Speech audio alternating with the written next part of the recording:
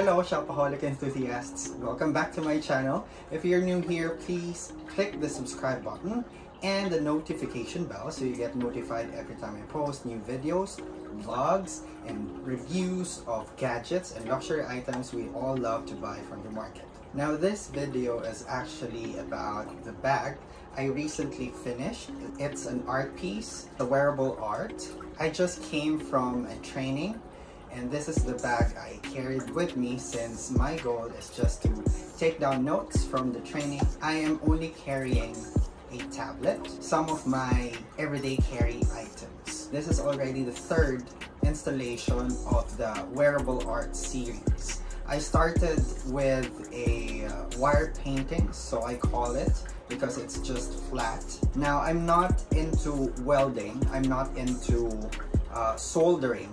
I actually trained to wrap these wires using pliers. Ever since high school, I've been fascinated with the imagery or the possibilities that this medium could actually do, not just for armature or a skeleton, what we usually use it for. This evening after the training, some of my co-associates saw this bag and they asked me where I actually bought it. I already posted a video of the time-lapse how I made this bag, and probably they haven't watched the video yet, so please, if you're watching, please watch the video, and I hope you enjoy the time-lapse of how I actually made the bag. Without further ado, this is the bag that I actually carried with me in the training.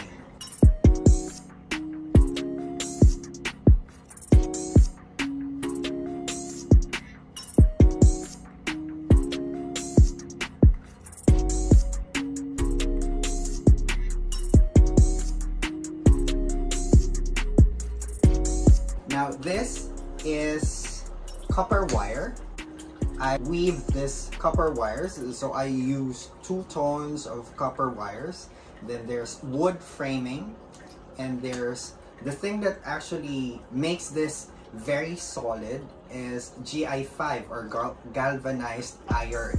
So this is in the corners, but I've yet to find something that could actually last a paint that could actually last the tarnish or protect the galvanized iron. So I needed to find something to paint this with.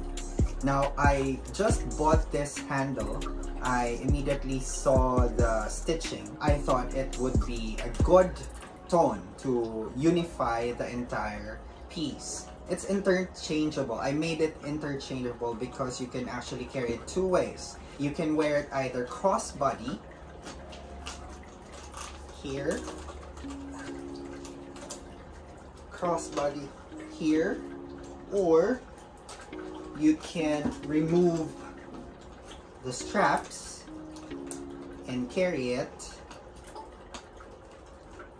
like this. When you're using it as a crossbody, the other side should face outside. If you're using it as a handheld, this is the side that's the face. That's the reason why I designed it this way. The part that I like the most is this part where the D-rings and the bag meet. Now this is fairly difficult to work on because I needed to find a technique to attach the D-rings to the wooden part of the bag, wooden part of the frame of the bag, so that it would be sturdy enough to carry heavy stuff. Although you don't have the freedom to put a lot of things inside because this is just a fairly small bag. Now I decided to place the D-rings closer to this side because this side is closer to your body. If it's actually placed at the center, it would dangle more and it's a little bulky looking. Now let's see what fits inside the bag. It just houses my everyday essentials, like for example my coin purse, my LV coin purse, and I also brought with me my power bank. Of course you need extra power. It's already evening, so I was already running out of power.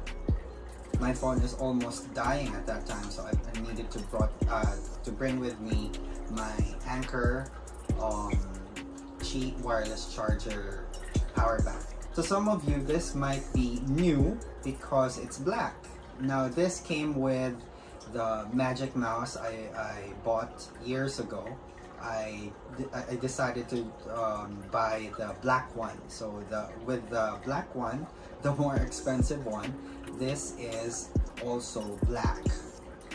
As compared to other lightning cables, it always came with the white variant. Now this is very good because it's not, you know, it maintains its cleanliness. It's not to stain or be dirty for some periods of time. It's still black. I needed to bring with me my prescription glasses. So this is my Tom Ford prescription glasses. I needed to buy from another brand because they don't change lenses in LV. But just to be coherent with the entire line, this is the woody glass case from LV.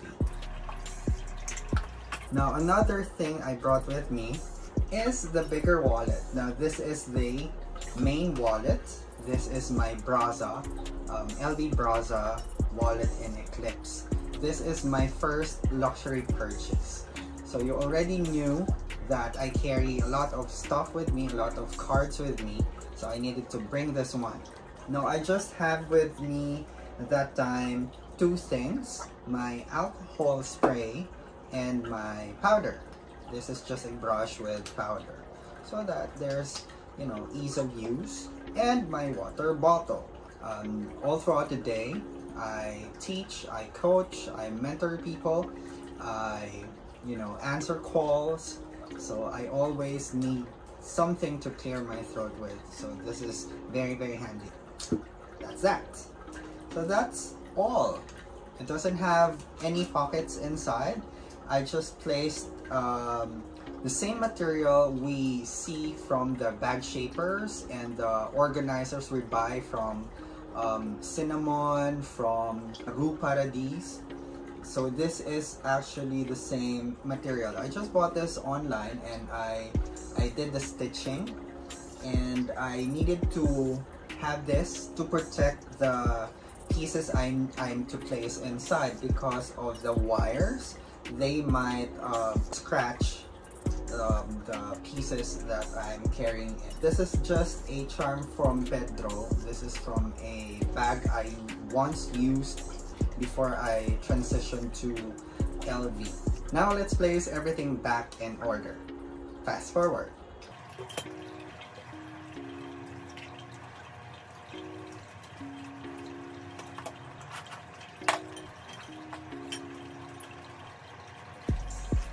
There you go.